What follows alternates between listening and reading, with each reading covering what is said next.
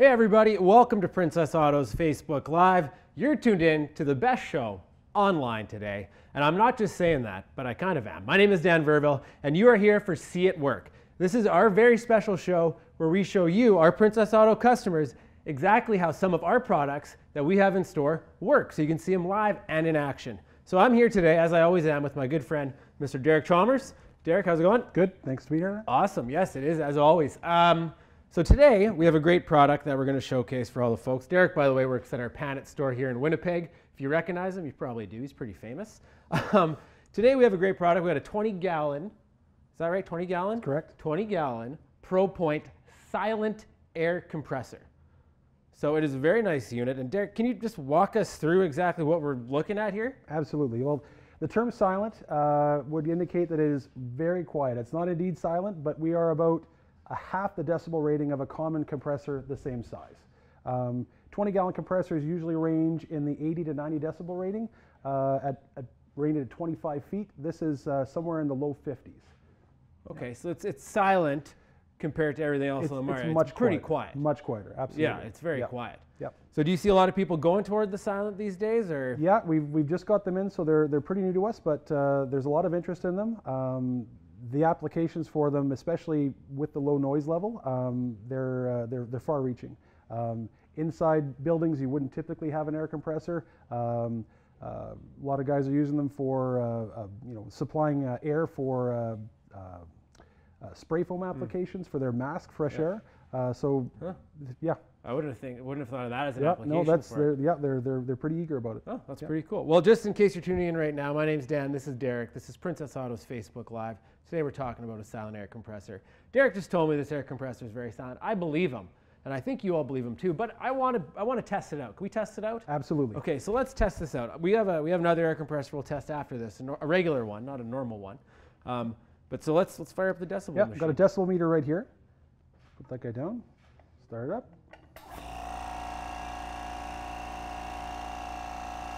That's pretty quiet. Yeah, quite quiet. You can have a conversation over top of it. Sounds like the crowd at a Leafs home game. That's right. After they score a goal. So this close, of course, to the decibel rating with the meter is going to be a lot higher than it will be at the typical 25 feet of rating. But I mean, we can compare it with one of the standard oilless ones. So what did we hit there? We were in the very low 80s. Okay, so let's wheel out this bad boy. I've got my phone on me, by the way, the entire time. I'm watching the comments, questions roll in. So if you have a question, don't be shy, throw it out there, and we'll try to get to you. So we'll just get this guy going, and let's hear the difference. And I'm kind of thinking we might not even need the decibel meter for this. No, we won't need a decibel meter. It's quite obvious. All right. Ready? Yep. It's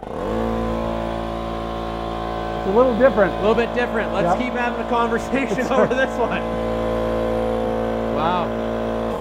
That's night and day. Yep, absolutely. That's a night and day difference. Do you see the applications call it? So the silent one, you're saying guys in their air masks for spray foam.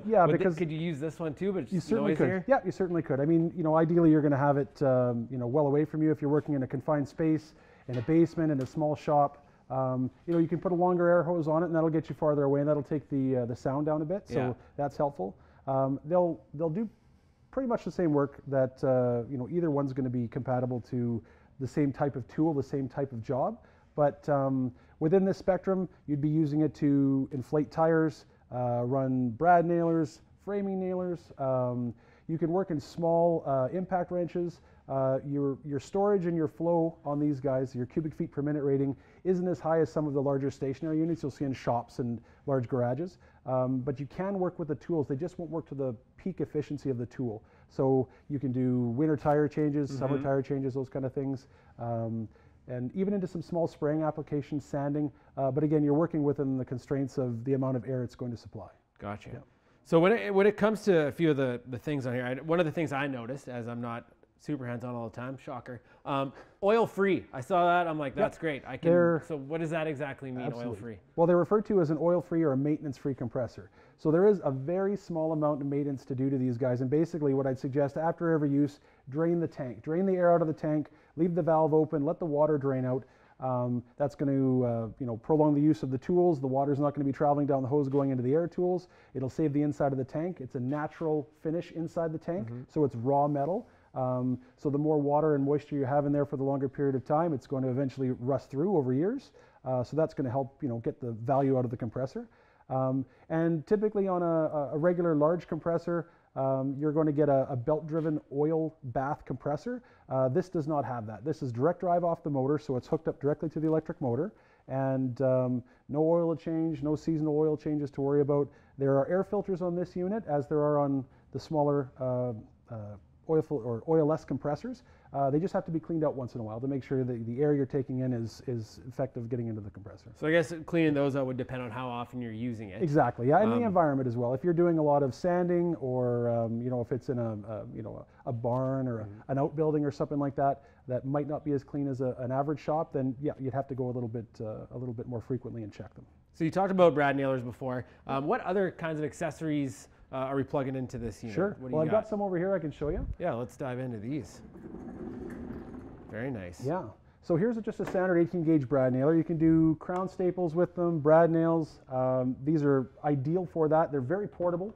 And of course the sound, you can get them very close to where you're working without a big problem. You can use some air ratchets, sparing use in larger volume air impact guns. Like I say, you can do some sanding, you can do some painting with it as well, even a little bit of light sandblasting, but you have to be very cognizant of it will not supply for large jobs, right? If you're doing a truck frame, auto body work, you want to look at something that's going to supply a little bit more air, because you're basically doing a lot of sanding, a lot of sandblasting, you're opening up a tap, and the higher volume of air and higher pressure of air that you'll get out of a larger machine is really what that tool wants. So basically know what job you're doing and find the appropriate compressor for that measure job. the compressor to it. So we got some questions coming in. First and foremost, if you're just tuning in, I'm Dan, this is Derek. You've turned into Facebook Live and our very second episode, very second. I don't even know what that means. It's our second time, sure. This is See It Work. We're showing you the products we have in store. You're seeing them work live here today. So we have some couple questions for you. Steve would like to know, Derek, what is the max pressure rating on the silent air compressor? This is 125 PSI, which is pretty common for most air compressors in the maybe up to 30 gallon range. Yeah. Okay. Steve, hope that answers your question. I think it did. Dawn from the PEG would like to know, can I sandblast with the silent air compressor? We kind of talked about that a little bit already. You could do some small jobs if you had, I know a lot of guys come in and they're doing a lot of restorations on old lanterns, small steel toys from the 40s, 50s, 60s, small jobs, small rust repair jobs on cars. You can do that. But again, you'd have to kind of measure the tool to what you're doing and what you'd expect. You can do a larger job. It will just take a lot longer if you're looking at maybe doing a portion of a frame or an inner fender or something like that. But it is possible. You just have to work with the constraint of the tool. Mm-hmm. Yeah. So what else do you have on the tail here? Do we dive into everything? We got some attachments. We got tire inflators. I mean, these guys are super for somebody to have at a cabin, have in a home garage. If you can't get the unit to where you're going, you can always put a 100-foot hose on it or extend the hose out farther. If you want to do some fence repair in the backyard, you can wheel it out, throw an extension cord on it, and work out in the yard. If you're building a deck, maybe doing a home renovation, a new basement, you can put an air nailer to use. Small spraying applications as well if you're doing some refinishing of some lawn furniture, woodworking jobs, doing some kitchen cabinets, you can spray those kind of things too. That's a lot. That's a lot of things you could do. What, in your experience in the store, like you mentioned a couple of different projects you'd heard folks talking about. Right. Does any stand out? Do you think of one where you're like, wow, this guy's taking on this job? Well, recently I had somebody come in and say, could you use something this size to paint a house? You could. I did tell them that you're going to be doing a lot of work to get that house painted. To put it into perspective, years ago when I was younger, I did a 2-car garage with fresh drywall, and I primed the inside of it with a spray gun and air compressor, and it took, because of the fresh drywall and soaking in to that, it took about 2 days to get it sealed for fresh paint. Would have been a lot faster with a roller, but these are how you learn. You got to use the tools. You got to use the tools. This is the way you learn things. If you have it, you might as well use it. Yeah, exactly. Yeah. Well, let's. If you're just tuning in right now, we're talking about a silent air compressor here. Let's fire it up one more time, just so you can hear, or that you can't hear. Yeah. Just how quiet it is. Yeah. Well, I would fire it up. Maybe wheel the other one. Yeah. And let's we'll do a bring them both out again. So I'll give this a go. See, we can still talk. Yeah. We can talk. We can have a conversation. Now, while this one's running, fire that one up and we'll see if we can hear this one. just kind of drains it out. Yeah. Yep. So yeah, I mean, the value of it, these are a little bit more expensive, but you know, depending on the job and depending on the budget, we have pretty much something to fit everybody. Mm-hmm. Yep. And the specs on both these units can be very similar. Yeah, pressure 100 and 125, somewhere in that range. CFM on this unit, the silent compressor is slightly higher, so cubic feet per minute. That's usually used to gauge what kind of tool you're going to be able to use. You're going just under 8 to 6 CFM. So depending on, you know, the tool you're needing, probably most hand tools, nailers, you're looking at probably 4, 5, 6 CFM. So this is well within the spec of it.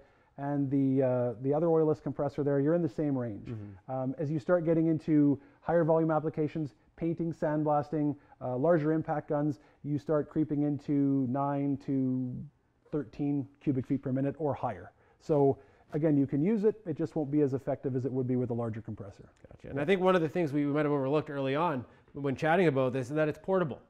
It's Absolutely. A portable unit, right? So it's got the wheels. It's got wheels, rubber tires, solid easy rubber. Easy to maneuver. Yep, no flats.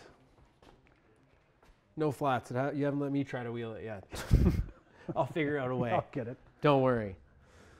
But yeah, there's a lot of different things you can use with this unit that we offer in the store or online that you can pick up. But basically, for any kind of job you have around the house, this is a perfect unit for those types of projects. Absolutely. And I could make the suggestion if somebody wants to get the biggest benefit they can out of any compressor is investigate further into the fittings. So we've got some fittings here.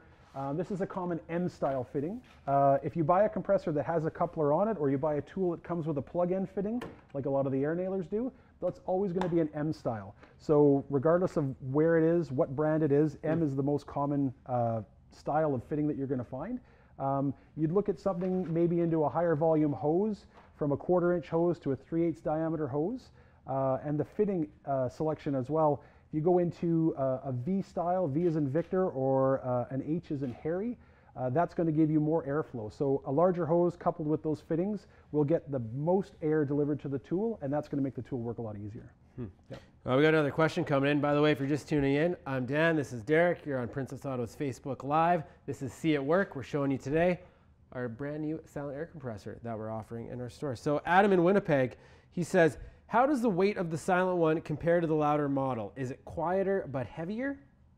No, it's not much heavier. I'd say I'd have to look at the spec, but I would estimate that they're probably maybe 4 or 5 pounds off. They're not going to be a lot different. The bulk of these guys, the weight is in the tank.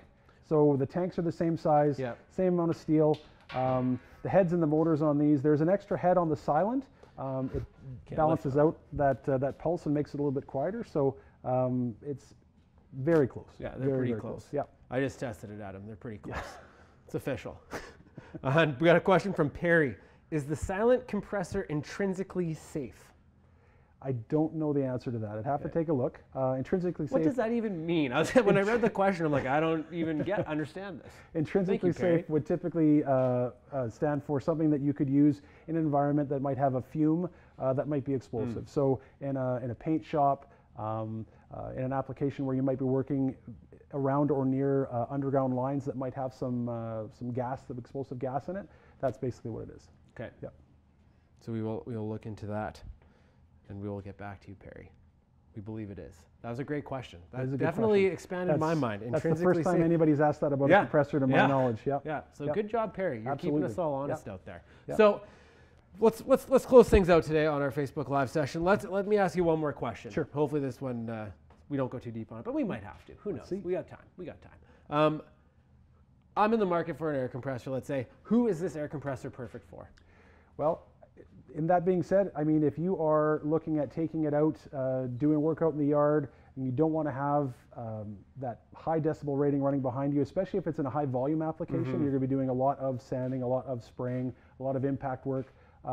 This is ideal. Somebody who's going to have it in a basement, possibly. I know a lot of guys do keep compressors down in the basement. This is perfect. It could be used in a business where they might have some,